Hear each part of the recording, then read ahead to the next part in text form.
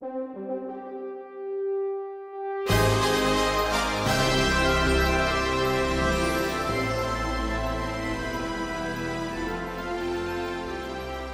right, we are back for episode 4, back in your ears, back on your iPhone, Android. Hopefully you don't have an Android, but if you do, yeah. Hey, I don't judge you for having an iPhone saved Android. Captain Picard? No, Android did. That's true. Boom. Good point. Trekkie, even though I'm not one. It's fun times. We are here on There and Back again on YouTube and the Higher Things website. Thank you for joining us today here for our 4th episode. They still let us do this. They haven't kicked us off quite yet. Pastor Goodman. It'll happen one day. I don't know if Pastor Goodman is actually watching or not. I don't know if he... I mean, I outweigh him by a good 100 pounds, so he's tried throwing me out a couple times. Yeah. But he gives in about 10 minutes in. I think you and I are in the same boat. He tries every time. He grabs the back of the... Tries, and I'm like, yep, not going to happen today. You just can't lift us. Not going to happen today. We are still here for your viewing and listening pleasure. Indeed, we are. Pastor Hole, we have an interesting day. Yep. Hopefully we can keep this to our self-imposed time limit.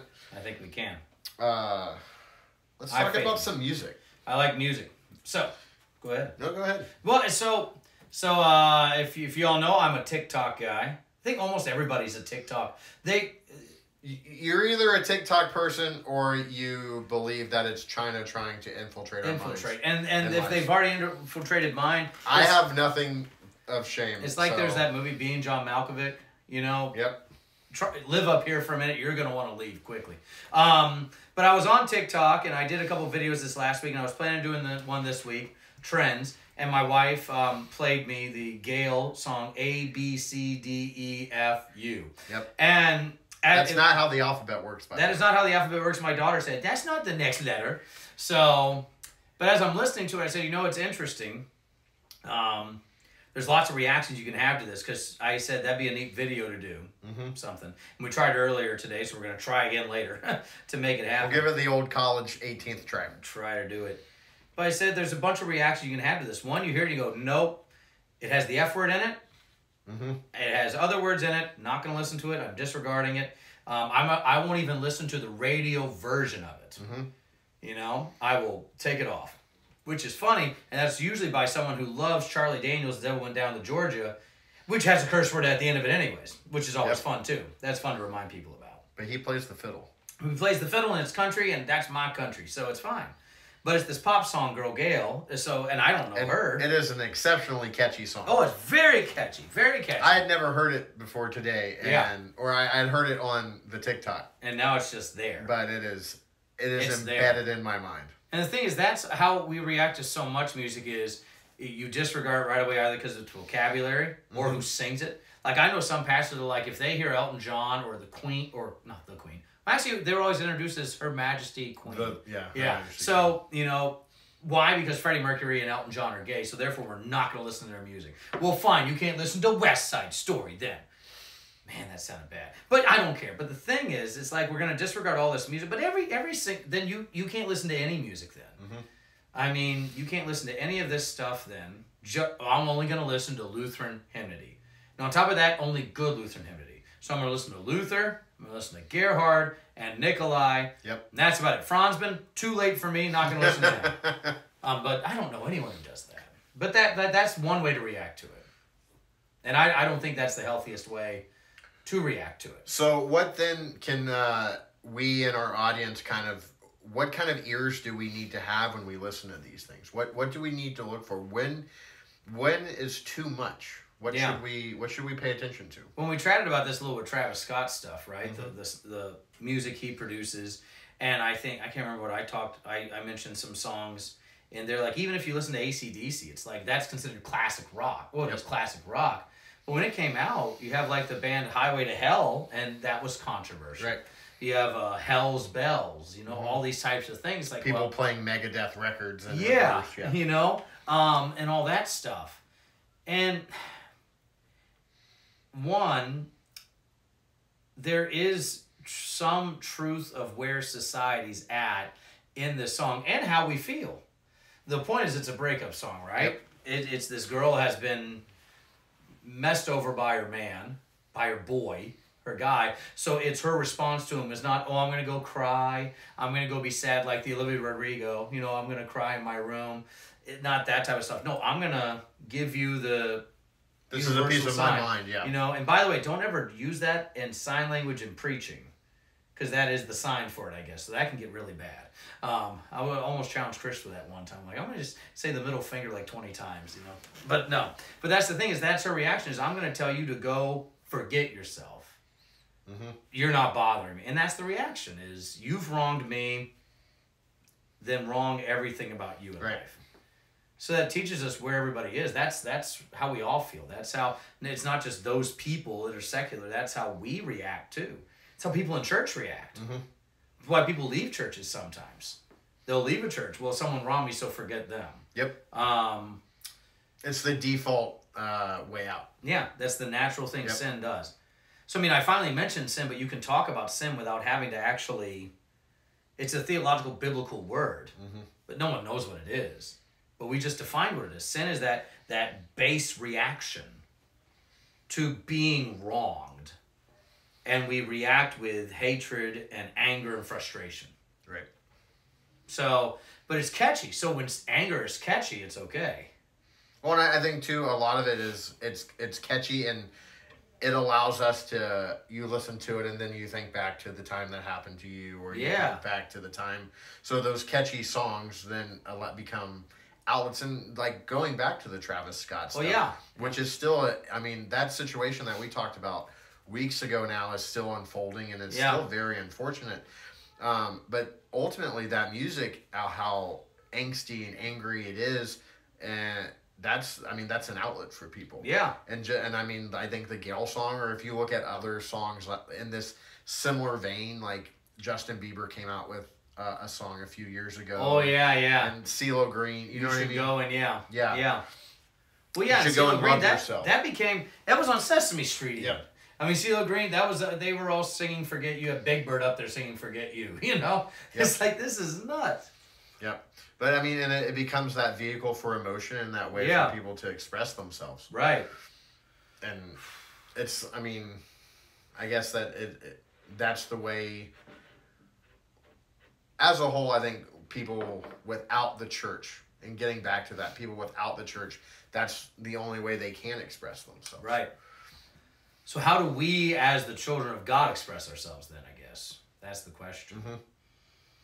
Can't just bottle it up and act like it doesn't upset you. Yep. Well, I live in... a surface piety does not please the Lord. Right. He knows the heart. He knows how angry you are about something. Yep. You may be hiding it because you know what happens if you blow up about it.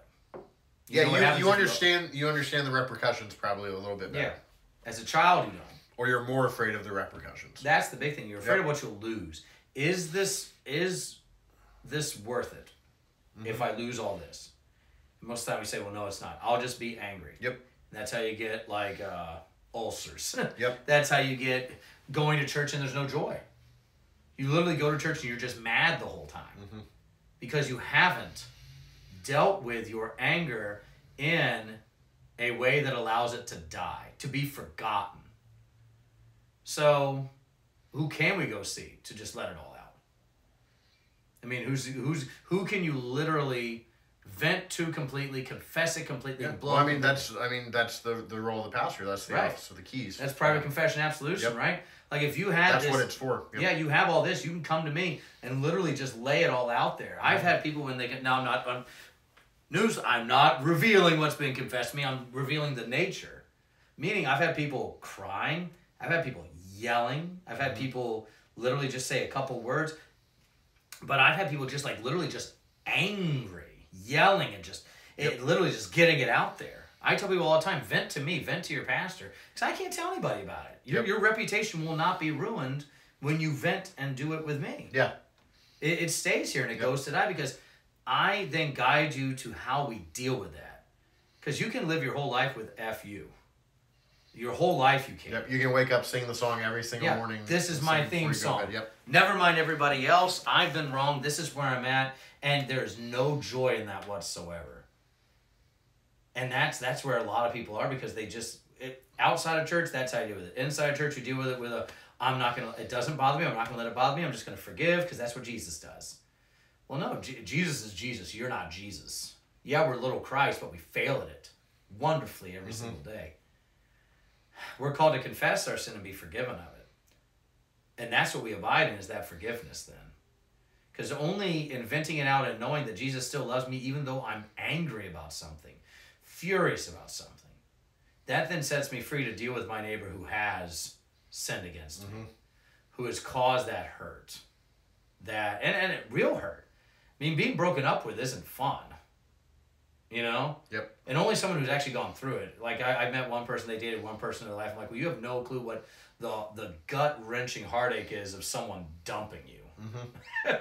It's pretty, I mean, you can't really describe it. There's a sadness followed by an anger, followed by, it's like this bad gumbo that's been sitting on the counter for 5 days, not heated up. It's just nasty. And that's the reality. And what does that nasty effect do to you? It creates just stews. Yeah. That bad gumbo is a bad stewing. Yeah, and the only person who can heal it is Christ himself.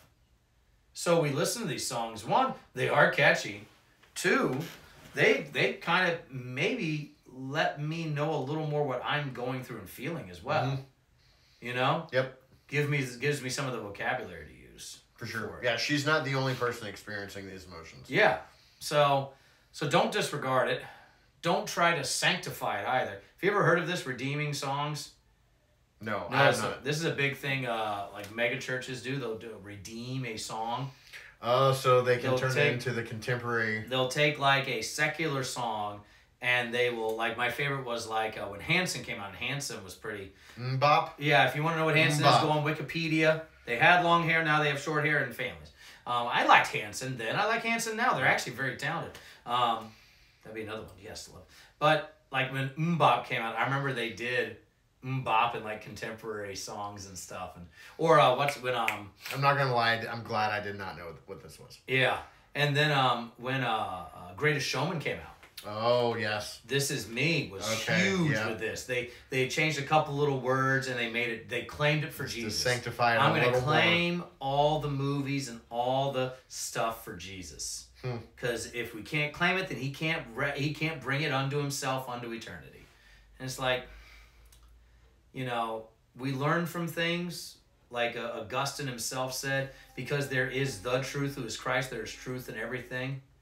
Which means when you see something that is true, it's a blessing from God. Yep. So, I don't know. It's a tough one with that, but the redeeming songs is funny. So we don't try to redeem everything. Then, okay, now I've redeemed it. Now I can watch it. Now I can listen to it. Because then you're going to be just doing that on everything. Every single thing you consume. Yeah. I can justify this. No, don't justify it. Repent of it. Yeah, I like this song. Yes, it's catchy. Yes, I listened to it. And it explained how I was feeling at that time. And I regret how I felt. I regret this feeling. Christ, take it from me. Yeah, I've repented of that feeling. Yeah, and that's the reality. Yeah. And that's where you leave it. So, it's fun times, man. Good stuff. I like it. But it's an interesting, and the point of hopefully the TikTok will be coming out soon, is when you hear, and it's not a redeeming, but it's a reality of where we're at. If I say, what's the F word, we all know what it is. We don't say faith and forgiveness. We say this. It's like, well, maybe that's what the church needs to be better at doing. Is actually forgiving each other and loving each other, so that does become a word that just permeates through society. Whereas right now, it's better to just remain angry at people. So, and here's the kick thing. If you hear someone not like this song, but then they're okay with saying, let's go Brandon, that's a problem too. Right. That yet again comes to sanitizing things. You think one thing's fine. It's just a euphemism. That's all it is. So... it's fun times, man. Fun times. I like that. It is indeed. I like it. All right. I like That's episode 4 of There and Back Again. Join us next week. We'll find, who knows, we'll find something fun to talk about. Something will happen. We'll talk about it. All right. See you then. Peace.